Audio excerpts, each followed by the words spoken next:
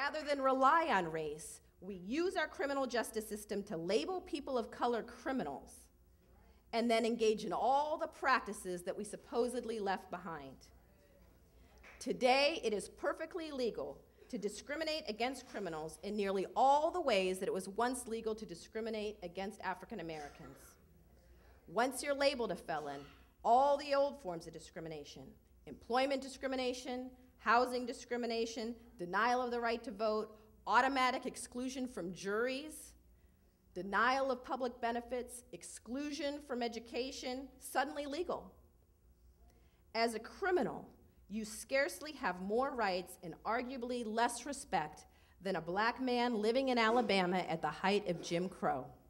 We have not ended racial caste in America, we have merely redesigned it.